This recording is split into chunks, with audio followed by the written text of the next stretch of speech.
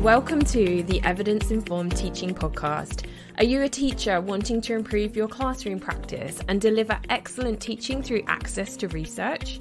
Do you have a passion for teaching and are looking to connect with other like-minded colleagues through professional discussions? The Chartered College has partnered with TeacherTap to support teachers to deliver excellent teaching through access to research, and we invite you to be part of this community. On this podcast, you will hear from fellow teachers, research experts, and you have the opportunity to be part of this professional discussion. You can find out more about the Chartered College of Teaching and TeacherTap in the show notes. And if you find this episode helpful, why not share it with a teacher friend, take a screenshot and post it on your social media, or even better, leave us a 5-star written review.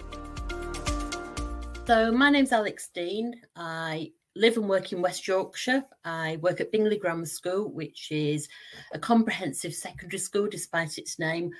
Over 1,800 children, 200 staff. I'm the senior deputy head teacher there, and my areas of responsibility are around quality assurance, professional development, early career teacher provision, and kind of staffing in general. I also still teach, and I'm an English teacher. Teaching was not my plan at university. I was never one of these people who kind of grew up wanting to be a teacher. My route into teaching was I completed a degree in English with Italian. Originally, I wanted a job with travelling and languages, and then some things kind of changed on a personal level, and I kind of started thinking a bit more and decided that teaching was something that I was interested in. Did have a family precedent. My aunt, my grandfather were teachers. Ironically, I really had to fight for a place on my PGCE to become a teacher because my degree was in Italian. I had to really fight to become an English teacher and kind of take them onto the PGCE course.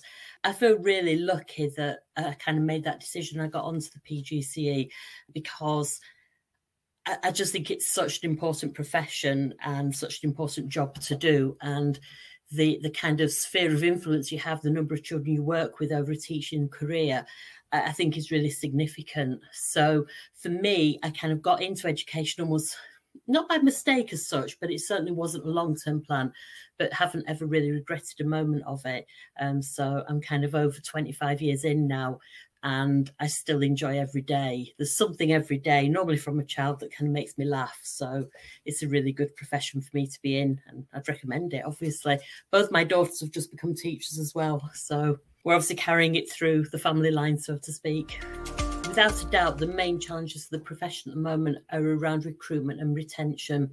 I think we're entering a little bit of a scary time in education. We're not hitting recruitment figures for many areas of teaching. We are not necessarily retaining people as well as we should be doing. I think there's a lot of people kind of really thinking about it as a profession. And for me, the challenge is about kind of recruiting the right people to the profession, but actually keeping them there and making sure that they're happy and fulfilled, because I do fear that we are losing more and more people from the profession, and that's a scary place to be for our future children. I made a decision to embark on the chartered teacher status, the leadership pathway. It was a very personal decision. There wasn't an external leverage in terms of my management wanting to do it, wanting me to complete it. I saw it advertised. It looked really interesting. I kind of felt I was ready to do something a little bit more in terms of my own learning and professional growth. I've done MPQH some years ago. I did a master's degree some years ago in education, leadership and management. And I just kind of wanted something for myself to challenge myself. I actually applied during COVID. And I think part of it for me as well was it was a bit of an antidote to the pressures of COVID, which were really day-to-day reactive, of real feeling of uncertainty. And I kind of wanted to do something which felt like I was looking towards the future and looking kind of more strategically at things rather than kind of getting sucked down into the situation that we're in at the time. So I did it on a personal level. I think it has been really useful on a professional level, both in terms of my confidence as a school leader, if and when I choose to kind of apply for the next steps. I think it will really stand me in good stead then. It really was as simple as kind of seeing it, being interested, and like a lot of things, it's kind of just stopping and actually doing it rather than looking at it, being interested and then just moving on. The thing I enjoyed most about the pathway was the level of challenge. I might not have always said that during the process, but actually certainly looking back at it, I kind of enjoyed the reading that I had to do. I enjoyed kind of using my brain. I like the flexibility that the qualification pathway gave me. A lot of professional development tends to be on rails, as in you do this module, this unit, and everybody does the same. What I liked with this was you could shape it towards your own experience, your own interest, what was going on in your own school. I mean, even today, and I did the qualification some time ago, I'm going to go back into one of my assignments to get some definitions out of some key words to do with something I'm preparing for CPD this year at my school. I just really enjoyed kind of moving it up a level and having to work a little bit, if I'm honest, in terms of kind of using my brain. My favourite unit was the final unit, and I liked it because I found it really useful for the role that I had. It was looking at a feedback system I'd launched and developed, and it was very much about kind of auditing it, doing a literature review around it. I liked the academic rigour of it. I liked the kind of, I suppose, the reading wormhole that it led me down. But I also liked it because it gave me something really useful for my school in terms of research I conducted, looking at the system, but also thinking about next steps and what I wanted to do. So I enjoyed it, I think, because it just had such relevant applications. I haven't changed roles. It's not like I got my chartered status, then immediately started applying for different jobs, mostly because I'm really happy at the moment where I am and what I do. What it did do was give me more confidence in the role that I've got in terms of the decisions I make, in terms of becoming a lot more evidence informed when I'm kind of designing professional development, when I'm speaking to staff about things, when I'm putting things into place. It kind of has allowed me to develop a little bit more rigour around what I'm doing. So I think for me, it was the process that's been really powerful for my career so far rather than the end qualification, because the skills it kind of developed in me are skills which I'm using, you know, day after day, quite a long time after I've completed the qualification. I think the chartered pathway is really valuable in terms of developing your skills as a practitioner. For me, certainly, massive value in terms of developing my reflective skills and my evaluative skills.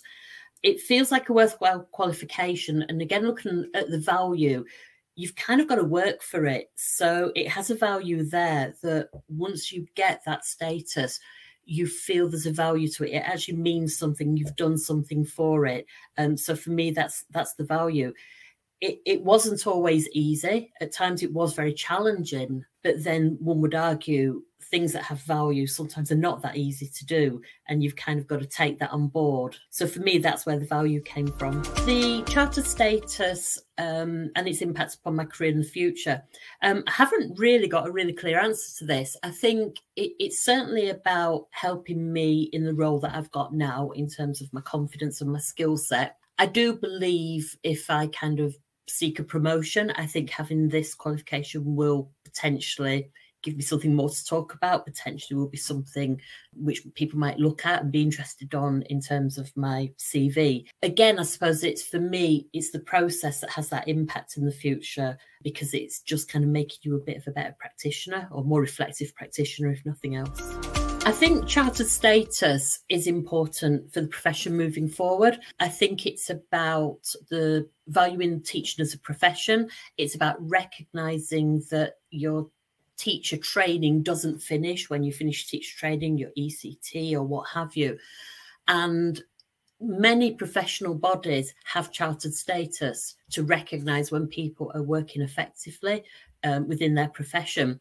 I think at times the teaching profession is not as valued as it should be. I am going to think that as part of it.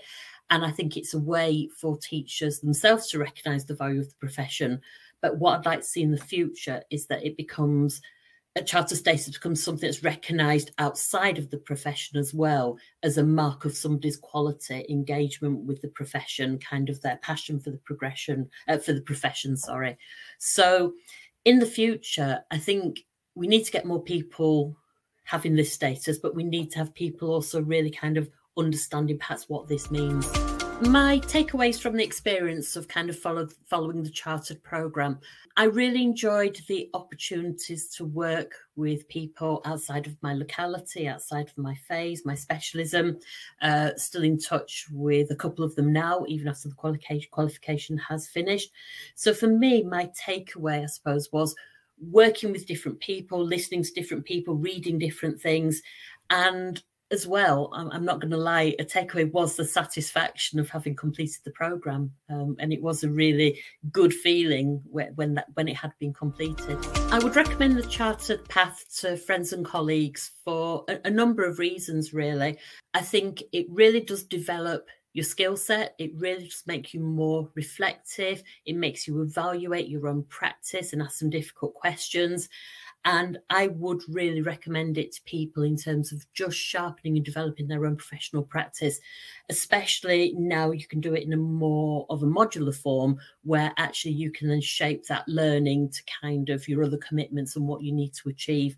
And I think just the satisfaction you get from completing the qualification makes it well worthwhile. I believe teachers need to focus on their CPD because ironically, teaching is quite a solitary experience. Yes, you're in a classroom and you've got 25 students in front of you, but quite often as teachers, we're kind of working in isolation and we don't necessarily get that feedback from our peers, from other adults. And it's very, very easy in teaching to kind of find out what works for you and just stick to that, and it feels safe.